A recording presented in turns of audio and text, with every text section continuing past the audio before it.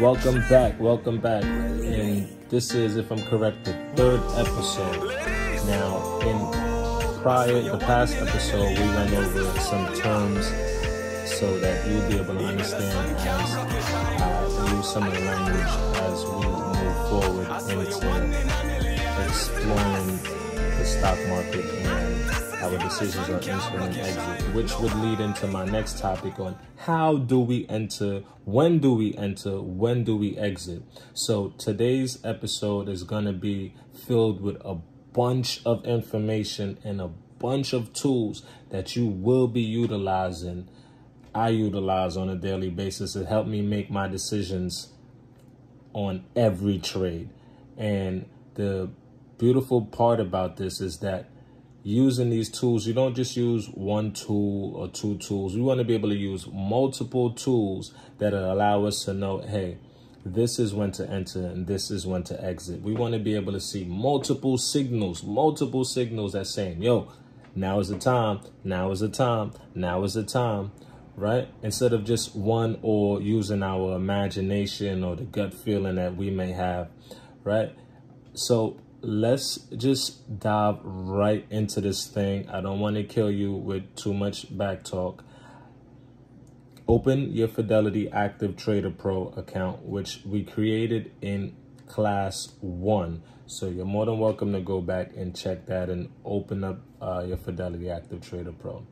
The market is closed right now, and that's not an issue. We're just going to go over some of the tools. I'm going to use a stock as an example, and we're just going to go through. I'm going to break down this actual platform called Active Trader Pro. And in fact, I may break it down into a 2-part episode because I don't want to overkill you with so much information in one. I want you to be able to take what I'm giving you and put it into practice, right?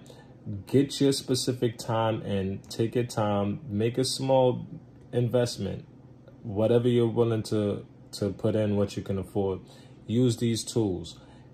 Get your practice in. And then as I give you more in other episodes, you get to be able to add on to that bit of information as time progresses on. So let's dive right into it. Your Fidelity Active Trader Pro is open here. This is just a daily dashboard. You see the market is closed here. It will let you know the time until the market is open or the market is closed. Simple stuff. We don't really want that. We can get out of there, right? Now, this is already open to, this chart here is already open to American Airlines. If you don't have this chart at the moment, simply go to charts, new chart, and you can type in the underline, the stock, but we would use the ticker symbol. So American Airlines is AAL, right? And you would click return. So which would take you into the same screen that I have back here. I'm just going to exit this. You may want to open a full screen so that we're on the same page. I'm just going to delete this because I'm going to get into what this is later on. I think I already have this pre-saved if I'm correct, or you may have this also. If not, we'll get into that. So I'm just going to eliminate that for a moment. Now you may be seeing the screen literally just like this. Some people want to know, what are we looking at? And that's the goal at the moment, to be able to break this thing down so you're not just seeing lines of red and green and wanting to know what is this chart. So let's take our time and get into this. So you know how to find the stock, right? We'll put in the ticker symbol here, and this is where you'll simply find the stock. Next to it, there is the price of the actual underline. This shows you if it's going up or down within the day as the price action happens. Let's go down to the bottom. So you would notice that there are days today, 2 days, 5 days, 10 days, 1 month, 3 months, 6 months, and so on, right? You also have a frequency that you'll be able to see. So let's just give an example. If we're doing today, we can check the chart on a 1 minute interval. You can check it on, you can put in a custom here for 3 minutes or 7 minutes, whatever. Let's leave it at 3 minutes. I'm not just going to tell you whatever. Let's leave it at 3 minutes. You can apply, click apply. So now you see it, instead of it being as far zoomed out now, it's a bit, in a sense, zoomed in on a 3 minute interval with less candlesticks here. Remember, we went over the candlesticks in last episodes, and you see a bunch of dojis. You recognize these dojis because we went over them. You should be able to understand, oh, wow, this is a upside down hammer. Okay. I see a big hammer. This is more like a club. I see some equal action happening here. So you're able to look at this and understand a little bit based on the doji that we just simply went over in last class. Let's go into 5 minutes. You see it's even more zoomed in, a lot more detailed and closer into the action of 5 minutes. Is 5 minute intervals. Each one of these candlesticks represent the time period that is taking place within the day. So there's 5 minutes, 10 minutes, 15 minutes, 20 minutes, 30 minutes, 40 minutes, and so forth, right? For longer investments, let's say if you want to be, if you're thinking you're investing for the long run, you get into, the 10 minutes, the 30 minutes, the daily. And we can search the daily on the base of, let's just imagine 1 month. If you're thinking, hey, I want to be able to invest in something more long term, you can get into the 1 month, the 2 month, the year, the 6 months, year to date, and these give you more options, right? Self-explanatory. So let's just go back to today. I want to be able to break this down and get us very simplified. Okay. What we would like to do now is let's go into settings. So let me just break down settings for you, right? Here you have the chart type. What we're currently looking at on our background here are candlesticks that are filled, right? You have candlestick standard, and these aren't filled. We can zoom in here. If we would like to zoom in with the zoom in tool, we can zoom in into any specific point, and we can see what these candlesticks would look like on a standard. I'm not a big fan of this. Maybe you may be a big fan of it. This isn't my specific choice. Neither is it many other investors' choice. Let's go back to settings. That's what standard look like, just to give you an example. Right? You have the hollow candlesticks where all of them are hollow now, which you can see. We have the candlestick filled, which in my opinion is the best because we're able to see this thing fill up. We're able to see this thing load as it goes up or as it goes down. We're able to tell how it's moving. It just fills it up and it makes it seem a lot simpler. So now here we have the line graph.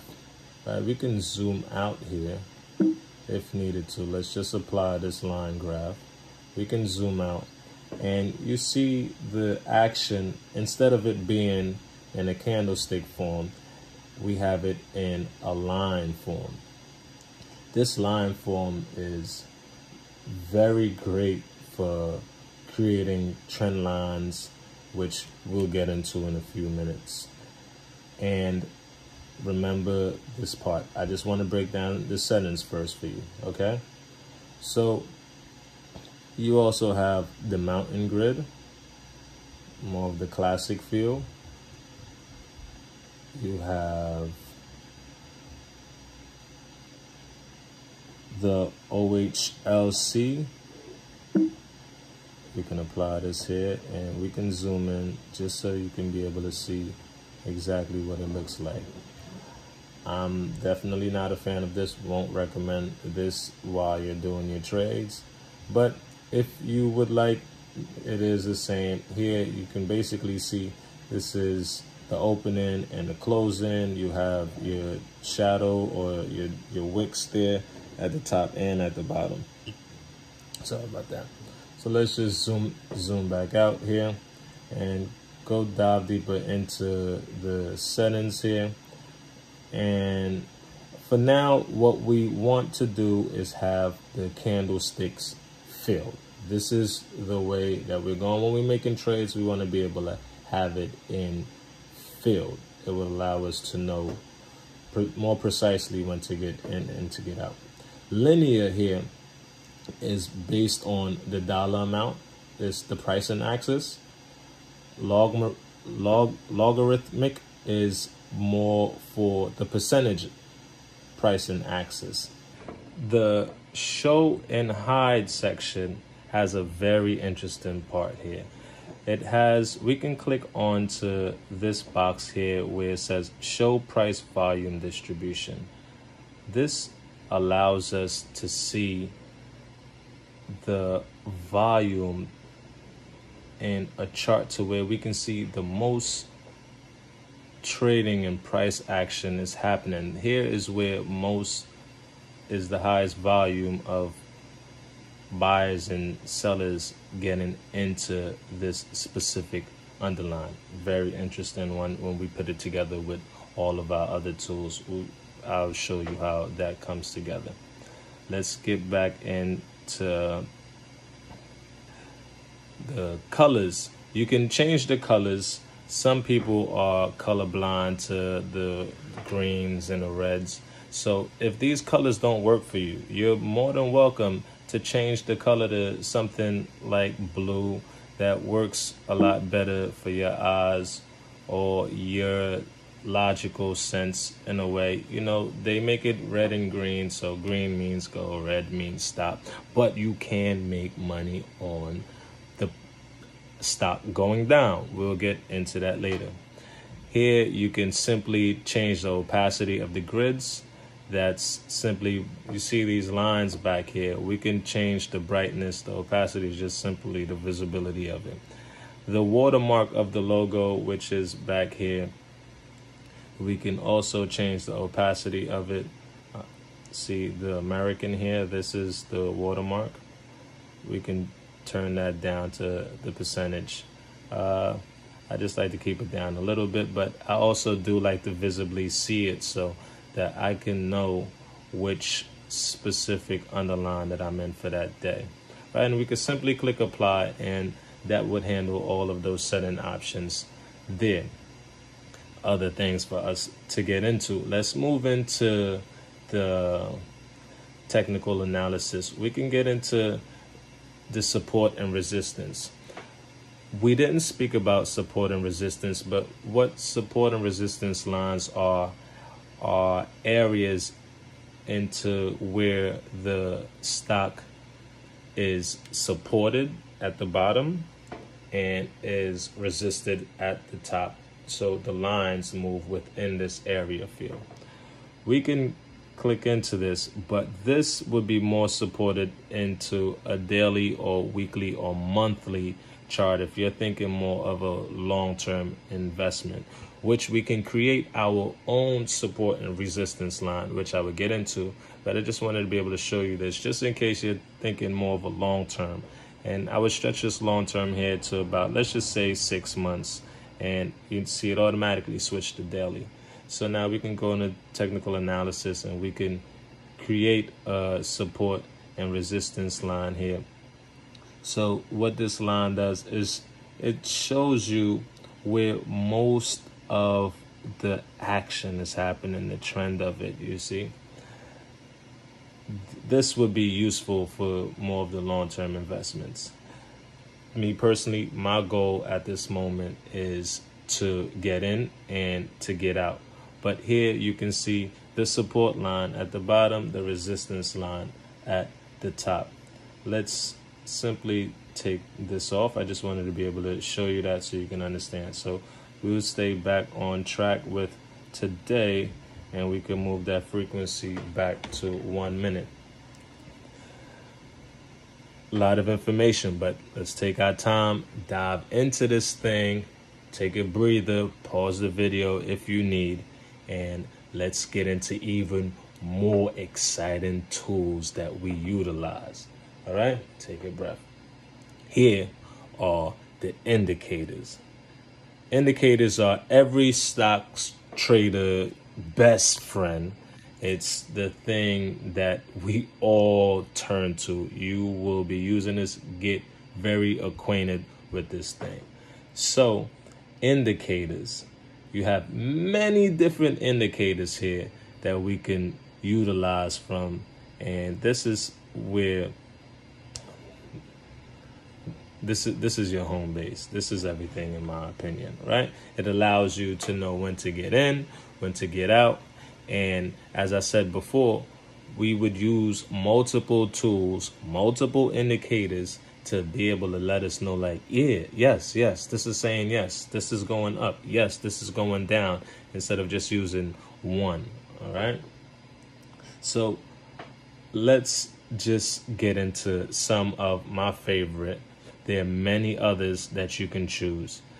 I would recommend some as the ADX. You can type it in, and this is the average directional index. And you'll see it load here at the bottom. So the beauty of this indicator is very simple. It allows us to see marvelously. So once this orange and green line crosses, it lets us know that something is going to happen here, right? And now if we can see that the green line is the plus, which shows most of the action of what that stock is doing, right? So it crosses here, and now you can see once I hover over this specific line with my cursor tool, you'll notice that wherever I'm moving this specific cursor, it happens at the top here. All right, so you can see the dot following on the first grid here, right? So it shows that it's gonna come down, right? Because we see the green line underneath the orange here taking a dive under, which if you look closely, you can see that a dive is happening here. So anytime you see the green and orange crossing, there's something that's going to happen, whether it goes up or it goes down. For how long is where we get very, very more detail, and we would use other indicators to allow us to know, hey, is this going to happen a longer time period, or is this going to happen a shorter time period? Should I get out now, or should I stay in to hold my money, right? So we see the green came up a bit, which here the movement of the stock did go up, but it came right back down. Now it shows us here that it crosses and it takes a deeper dive here as the orange and the green intersect with each other. Now it intersects here again, it just touches each other, but the spacing of it, you have to be very aware of this spacing between these two lines, because that's letting you know how far or how deep that is going into that motion, into that direction, sorry. And this is beautiful for us to know that, hey, this is going down for a very long time, because just simply looking at the space between these two lines here, and what you can see here, that it took a trend completely going down. And now once it crossed over, eventually it crossed over here, we see some upward momentum, but price action with the underline, and it went up. And now it crosses again as it's going up, and there we go, another big space between the two lines that lets us know, like, hey, we may be going into a peak. And if you're being very alert, attentive to this thing, we can see that they're creating peaks here, and that may let us know that, hey, something else is going to happen because there's a peak. All right, let's be very attentive to show that, okay, there's a peak here, it is going to come down. How deep do we know? Not at that specific time, because minutes will be moving on, right? But if you're in here to get the money as it's going up, you may notice to yourself, hey, maybe this may be a time that I want to get out. Or we can utilize our other additional tools, which may say, you know what, this may just be a retracement, not a reversal in a sense. Remember, we went over these terms, and I can stay in a bit longer to eventually ride this wave. I hope you're paying attention to my cursor. Ride this wave, which it eventually goes up even more on the longer term. And that's just one indicator. We can move into another one of my favorite indicators here, the EMA, exponential moving average. This is like God's gift to traders, in my opinion. Now, what we want to do here, follow my cursor here. We have the EMA, and it's on 20-day. We can click modify, delete, or add another indicator, right? So the period that we have now is at 20. We can change the color, we can change the thickness of the line, and we can change the style of the line, right? We'll leave this blue for now and leave the 20. 20 is basically the average. It's a good one to check on, I'm not gonna lie. It's a good line to follow. We'll apply that. What I would also like to do is add on some other additional exponential moving averages. Why? Because as I add in other exponential moving averages, I can do one and change that 20 period to a 10. So now what 10 does, we can change the color of the 10 here. Let's modify that and make the color something more visible to the eye. And we'll go with the pink, right? And if you notice, I'm gonna zoom in here in a specific region here.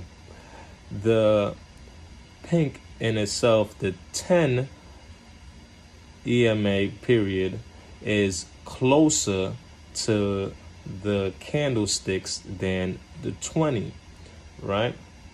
This is giving you way more of a detailed time frame. It's a lot closer, it's a lot more intricate. I would also add in another EMA, exponential moving average, and this time I would like to make this, I'm going to modify this for a time period of 30, and I'm going to change the color here. Let's make it orange, right? And apply. So what am I looking at here? What I'm showing you here is grid lines that has multiple alerts that's showing you a time to get in and a time to get out. Now, based on the closeness of these lines, you can use this relatively to when you want to get out or when you want to get in, and based on a stop and limit loss. we didn't go over those words in the last class, but I'll touch on it now. So say that you have underline, a specific underline, and you notice that it may be going down, you're in the investment of it going up. So you can put a stop limit on it, which would tell the platform, the trading platform, that, hey, I would like for it to stop at this specific number. Let's just say you bought a stock for $5 and it went up to $15, but you want to tell the platform that, hey, I want to stop my sell if it drops down to $15. No, sorry, if it drops down to $13, but my limit that I wanted to completely take it out at is at $10, right? And we create this because sometimes the stock may go down and come right back up, or the action of the trade, the volume of the trade may be so much that it may skip the $13 that you put in and for it to at the stop. And now you have your limit as a backup to say, hey, I'm willing to take less than $13, but my limit is $10. So in that sense, with those numbers, you would be at a profit of $5 automatically, right? So what I mean by that, you can look at these lines to create your stop limit loss also, right? Let's just say you decided you're gonna use let's go for sake of the 20 period EMA. You notice that this price range here is at about $13.61. It's between these two lines. Sorry, we didn't touch on this. If you look to the right, this is the price at which the specific candle is rising up to or going down to. Here is the price of it to the right. Now, let's just say you bought in here at around, let's follow this line here, you bought in at 13.46, and I'm using this as an example. And you notice that you're riding this wave up here. You're just riding a wave, because once these lines are underneath the candlestick, it also tells us the direction that it's going into. Before we get into that, I want to just touch base on where you'll be able to sell and put your stop and your limit loss. So you notice that this trend is going upward and you're riding that thing, right? Now you notice that it's coming down. So do you know if it's going to be a reversal or a tracement? You may not know. You may not know how deep it may be going down. So when do you get out? Here, so you can create a stop limit sell right here. So you may stop it at, let's just say, $13.61, but you can put your limit here, which would be at $13.59. So instead of still riding it down and waiting for it to come up, instead of coming all the way down here to $13 and let's just say 56 cents, you can get out at a higher rate from when you jumped in here at $13.46. What is another great example is that we would notice that whenever these lines, these exponential moving average lines, cross over any one of these candlesticks, this may be an indication of the action, the direction where the stock is headed, whether it be up or whether it be down. There are times that it may cross both candlesticks. right? But remember, what we learned in the past class is which is the strongest action of each candlestick. We can look at this candlestick here, and it simply shows us that this is the most bullish of them all candlestick. There's no wick, no shadows at the top nor the bottom.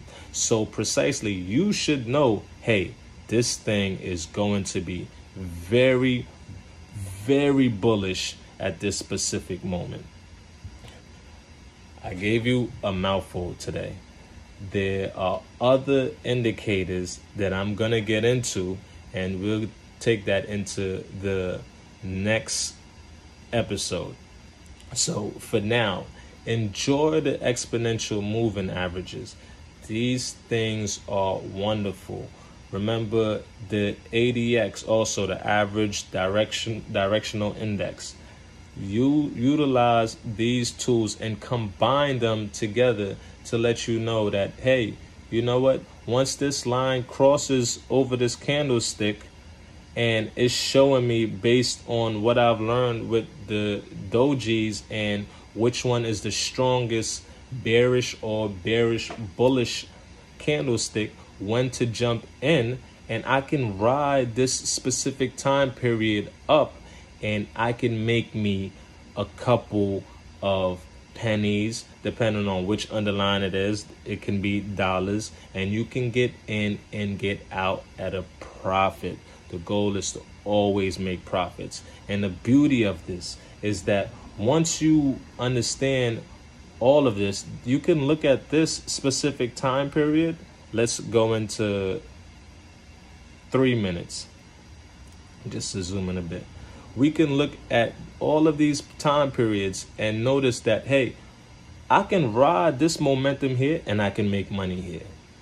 I can ride this specific momentum here and make money here. Why? Because let's come down to the ADX. It shows me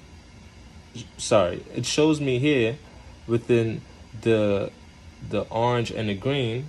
If you look at the bottom here, it shows me that at this specific point I can ride here, and as it's going up in momentum, and that's where I can make money. It crosses. It also shows me that, hey, this thing is going down, and it's really not in my best interest to get in at that point in time. So here's a specific part where we can ride in another point. We can utilize the EMA lines here. Also, I'm back at the top. We can say, hey, look, this just crossed the candlestick, and this is a very, we get a first signal here, actually, once it crosses this candlestick, and we have two specific candlesticks that allow us to know that, yeah, this may be where it's going, because we have two strong candlesticks versus one, and then it crosses the line again, and we can ride this wave going upward, and we can get out here because the EMA also shows us that it's crossing over red candlesticks specifically. These are some wonderful tools. We're going to get into even more indicators in the next episode. I hope that you enjoyed what this was. Utilize these. Use these for your next trades within the upcoming week. Practice. Get your practice in. Understand the actions of the stock and get to it. Again, don't forget, you can check out my merchandise store. I'm even wearing one of them right now, AFD. We have the hands here. So you can check those out. You can also join in and sign up for my watch list, where I'll send you a list of stocks that I currently watch, or I can send you a different variation from stocks that's below $50. If you're now starting out and you want to be able to start smaller, sign up for it. You should have a watch list. What stocks do we choose? Which are best for us based on the finances that we have? I'll also get into that later on into the course. But if you want to be able to see what stocks that I'm watching on a daily basis where I'm putting my money into, sign up. Let's get to it. It's winning season, people. Let's get to this money.